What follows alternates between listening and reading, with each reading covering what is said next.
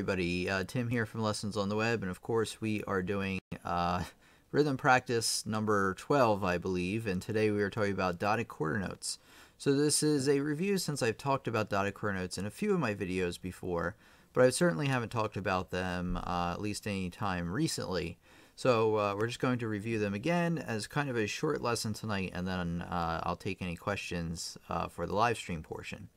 So anyway, let's get started. So we're just going to be in 4/4 today. What does 4/4 tell us? It tells us there are 4 beats in a measure, and quarter note gets 1 beat. So if you can think about the bottom numbers being a fraction, 1/4, that's a quarter. If it ends in an 8, that means that the 8th note is going to get 1 beat. So we're going to have a rhythm lesson on that, of course, coming up, and there's other things. So any one that ends in 8 is usually called a compound time signature.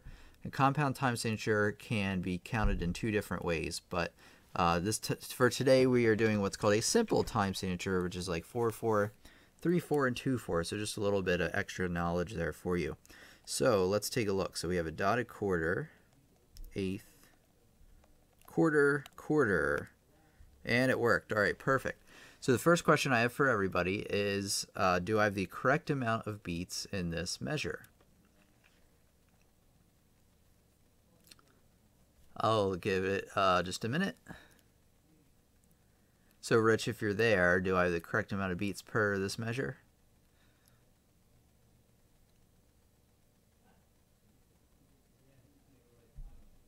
Yes, of course. Rich is a master by now.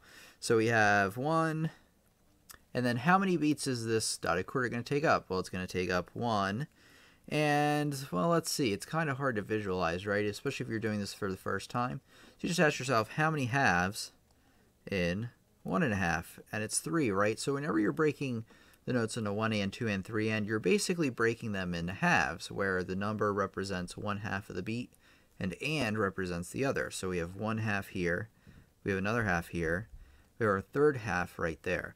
And then and would take place right there on the next 8th note. So it's going to take up 1 and 2, and then you have 1 and 2, and then and is on the 8th note, and then you have 3, 4, just like that. So I'm going to count this one now.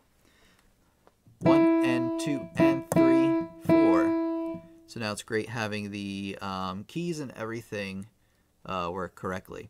So I notice maybe another person or two has joined us. Hello, and feel free to share in the comments. Great to have you. All right, we're going to do another rhythm. Now here we're going to incorporate some of the things we talked about from the last lesson. So we're going to have a triplet. And these are 8th note triplets. Eventually I will make lessons on quarter note triplets, as some of my awesome students have suggested. But today we're just doing 8th notes since we talked about those before. And then let's see. Okay, so do we have the correct amount of beats for this measure, or do we need any less beats or any more beats? So just let me know. I'll give you a minute to think about it, and just let me know in the comments what you think.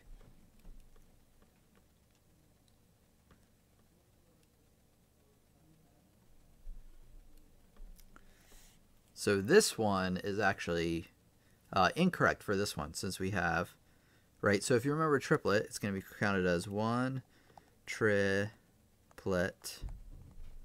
and then you have the 2, beat 2 right there, and then how many halves is that dotted quarter note going to take up? Well, it's going to take up 3 halves of a beat, right? It's going to take up there, and then we have and here, so we actually need 1 more beat. So we're just going to either, add a quarter note to make things really easy, and then of course that shifts all of the counting off. So you have 1 triplet, 2 and 3, and then you have and then 4 right there.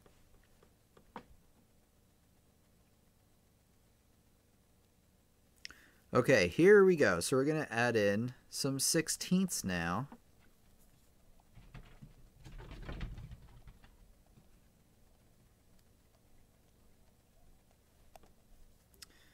See, it doesn't work.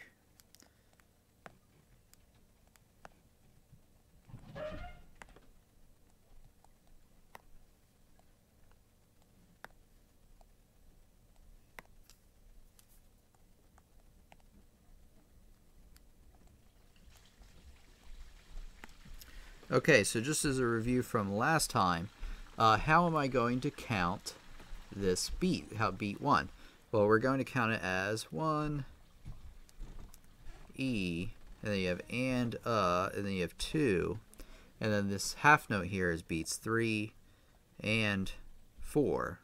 Not 3 and 4, 3 including 4. So you're actually going to count this as 1 E and a 2, 3, 4. Now you have to be careful that when you go from the 1 E and a 2, you might in your head want to be counting E and a. So you want to be counting 1 E and a, 2 E and a. What that will ensure, even though you're not counting, you're playing for each 16th note, they'll ensure that you're going in from the 16th notes and to the quarter notes with the proper speed. And you might want to count that for the other 2 beats as well. So you want to go 1 E and a, 2 E and a, 3 E and a, 4 E and a. So even though I counted out each subdivision of the beat, I played the correct rhythm with it. And that's just a little tip to give you if you want to make sure you're going from one rhythmic pattern to the other and maintaining a consistent tempo throughout, since it's very common to change tempos.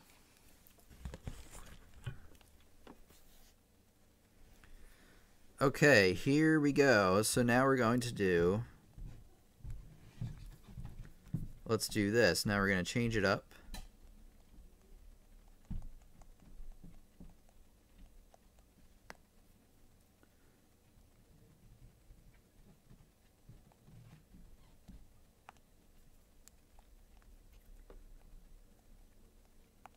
Come on now.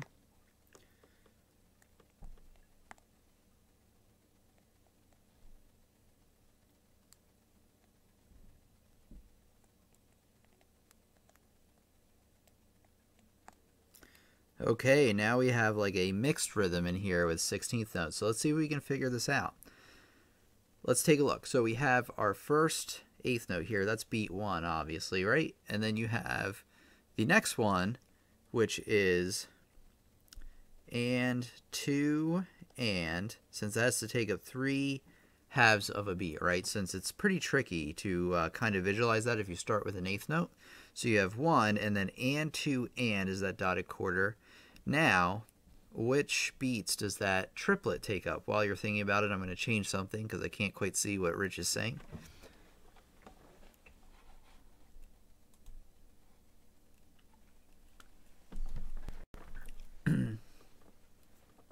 Okay, Rich asks, is it better to always subdivide? Or is that when you're just beginning? If you are really good at counting just in the beginning, if you're like me where you learn it over time, it can never hurt to go back and double check a lot of measures. Like if I am learning like a piano sonata and I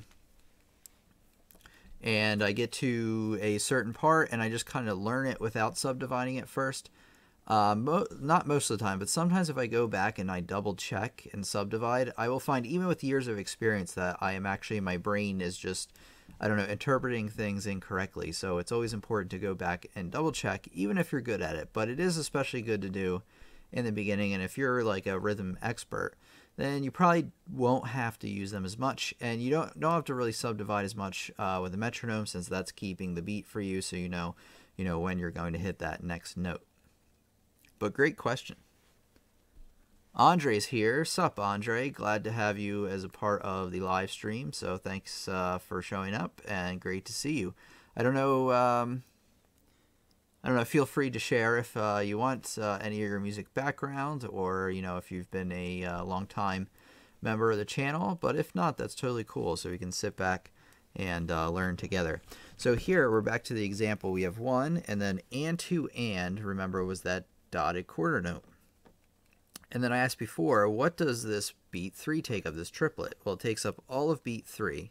Since if you remember, the purpose of an 8th note triplet is to take up one single beat.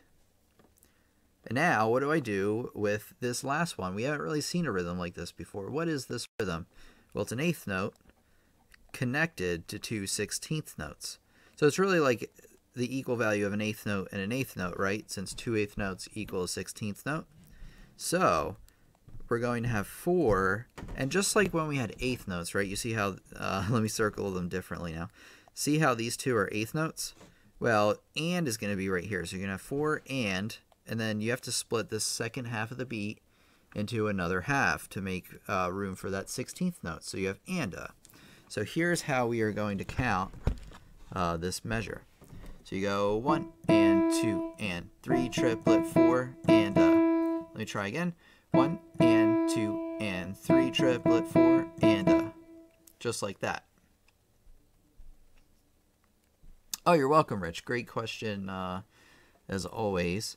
And feel free to let me know any other questions anybody else has. You know, if you have questions as we go along, please let me know, because it does provide a lot of like context and a lot of good discussion. You know, these questions a lot of times, so long as they're relevant, of course. Okay, here we go. So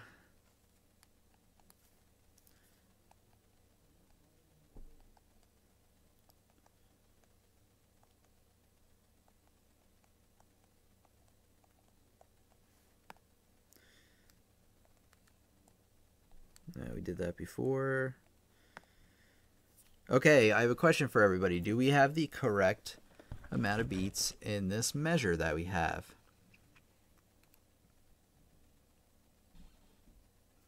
And the answer is, I'll give you a second actually.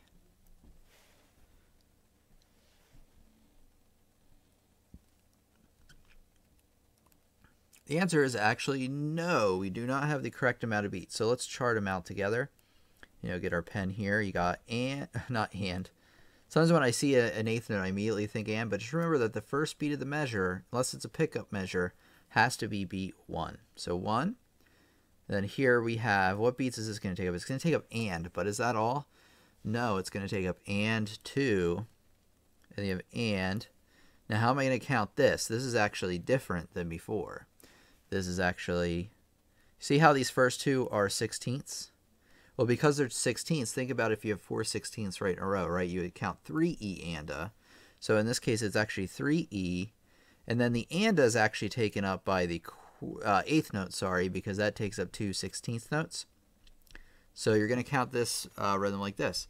1 and 2 and 3E and a. So once again, 1 and 2 and 3E and a. Just like that. Or without counting. Just like that. Now we don't have enough beats in the measure, so I got to add a quarter note. I actually forgot about that part earlier, and that shifts all the beats out. So this then would be beat 4, but I'm not going to rewrite all of that since it would take up too much time. How about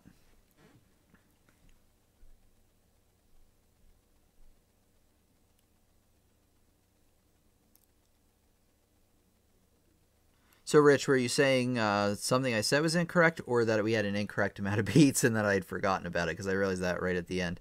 1 and 2 and 3E and 4. Yes, and that would be right then. All right, let's take a look. We have, here's one we haven't seen in a while. Yeah, that blue one. Here's one.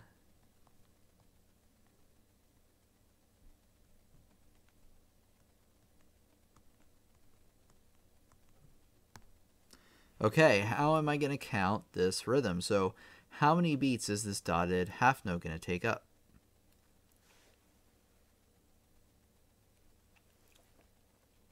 Sorry, Rich, I apologize. There's actually like a little bit of a delay, and then I think there's also a little bit of a delay back when I see your message.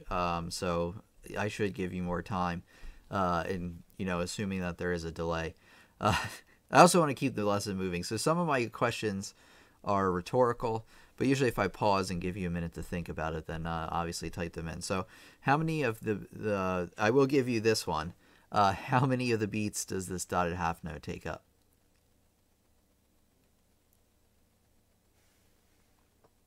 Yeah, 3. Andre has answered as well. Thank you for stepping up to the plate as well. And great to see Rich has responded. I gave him enough time this time. So 1, 2, 3. And it's always great to hear feedback, by the way, as long as it's like constructive. Because sometimes I just don't know what's happening on your end. I know what's happening on my end. So if anything ever starts messing up real bad, let us know. So we have 4, and then just like before, what are the last two sixteenths going to take up? So I will give you time for this because this is pretty important.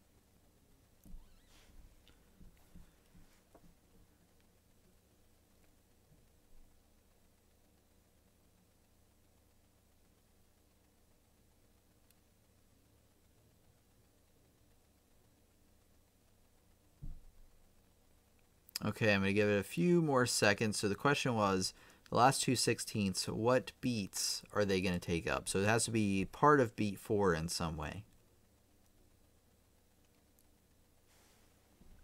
Yeah, and exactly. Rich is a pro because he has attended many of these, but I'm sure he knows a bit about rhythm already. All right. Okay, I'm going to do like one or two more, and then we're going to call it a day. Like I said, shorter live stream. One thing I'm realizing is not...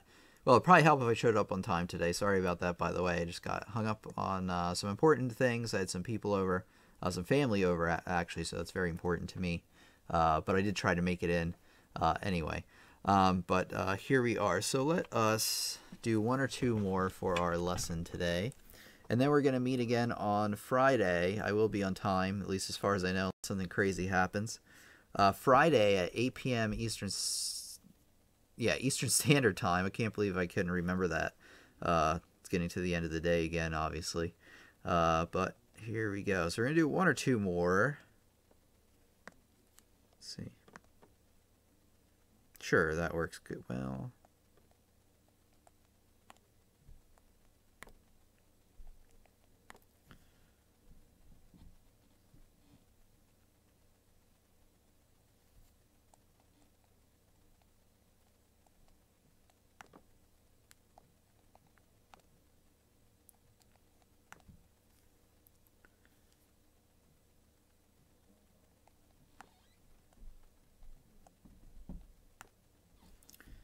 Okay, so question, now that we have a little bit more complicated of a rhythm, how many, or do we have the correct amount of beats per this measure? I'll give everybody enough time to answer, so just a yes or no.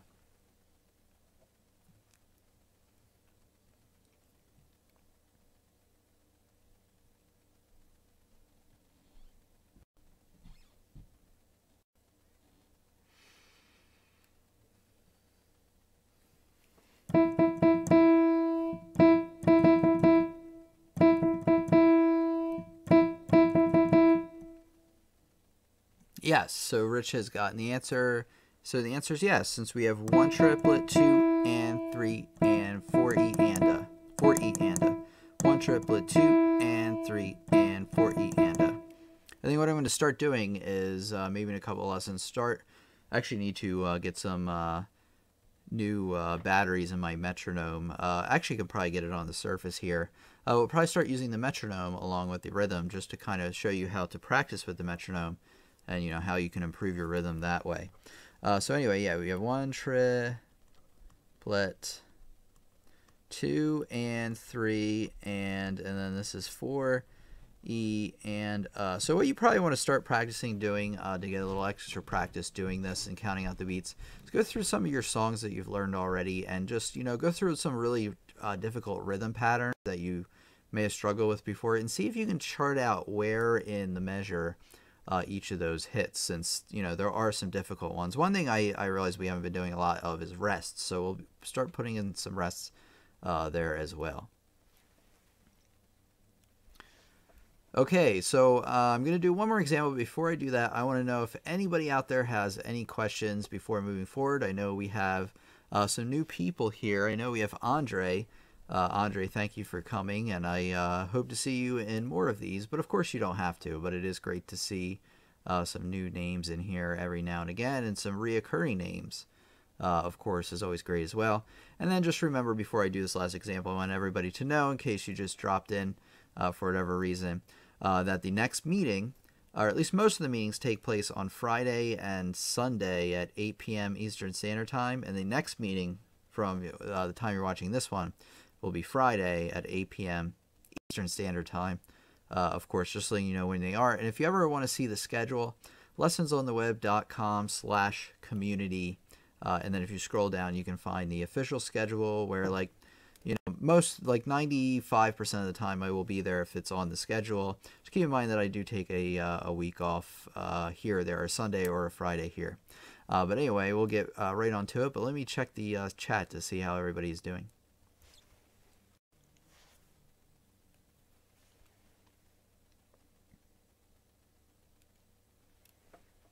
Okay, so just going to give it another minute because I want to give everybody time to respond. So just if you have any questions before we continue, or if you're new here and you want to say hello, you know, feel free, and I'd love to hear from you. But if not, that's totally cool. We'll get on with the next example. So let me just set it up. I'll just, while I give you a couple minutes, or a minute or so.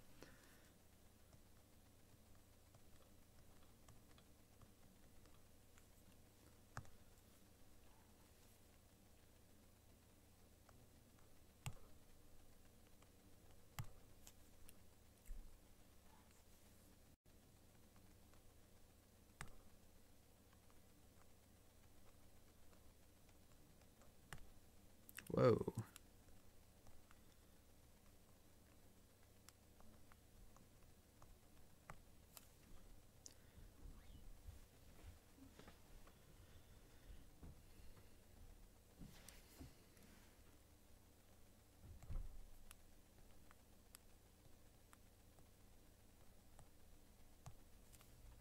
Okay, here's our final one today. So let me check the chat really quick.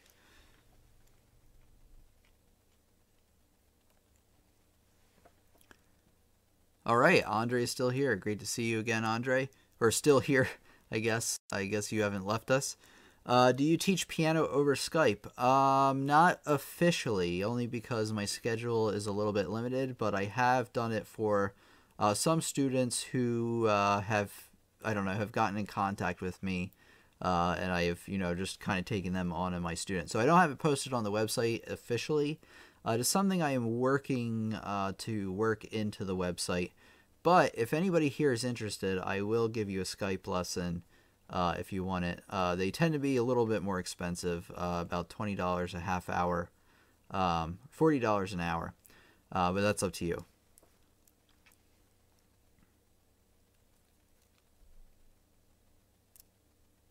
Or if you wanted to do a 15-minute lesson, I would do that for a lower cost at, I could do like 15 minutes for $10 if, you're a little bit limited and you just need a couple of tips here or there.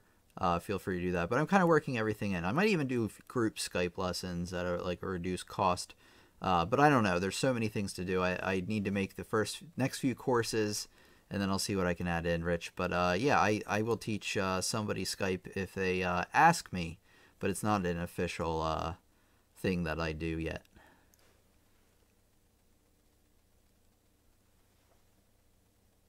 All right, Rich. Yeah, definitely. Anytime you're ready or anytime you want to let me know, just let me know, and we'll set it up. And there's no long-term commitment to this. So like, if you wanted to just test it out for a few lessons or a lesson, just to see what it's like.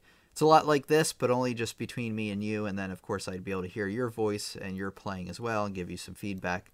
So, but the general video format from what you're seeing from me would be the same, where I have every capability I have here. I have the light up keys, I have the keyboard, and the thing up top. Okay, so we're going to do this last example. If you have any questions or comments from what we were talking about before, just let them in the comments. Leave them in the comments, and I will see them and respond. So here we go. Here's our last rhythm for today. I added in a rest since I feel like the rests have been neglected. So do we have the correct amount of beats for this measure? Well, I'll kind of answer it for you. So we'll go through it. You got one and. This takes up two, right? But does it take up only two, that quarter note? No, it has to take up two. And since it takes up two, has a beat. You have beat 3 here. Beat and, or the and of 3 we call that. And then you have 4.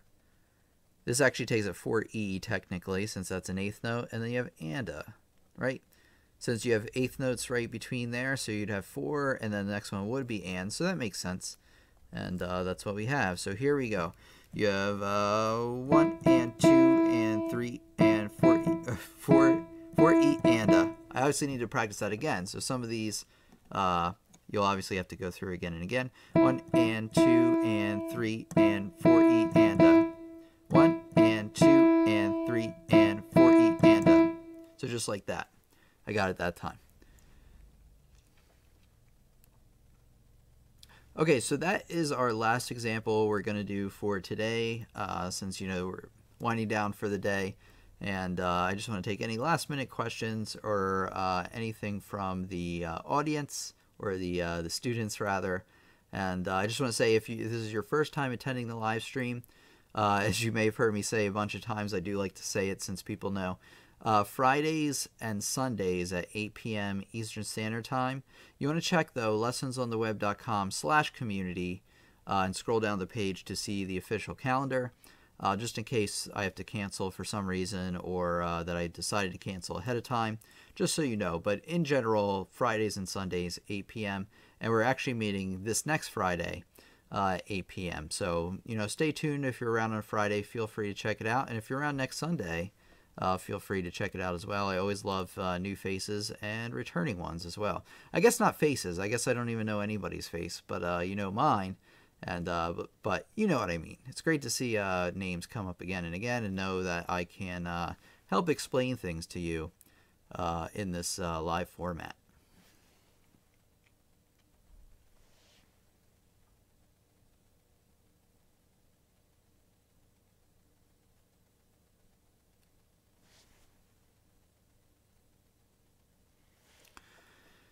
So Rich asks, what is the best or worst moment of my piano career? There's, wow.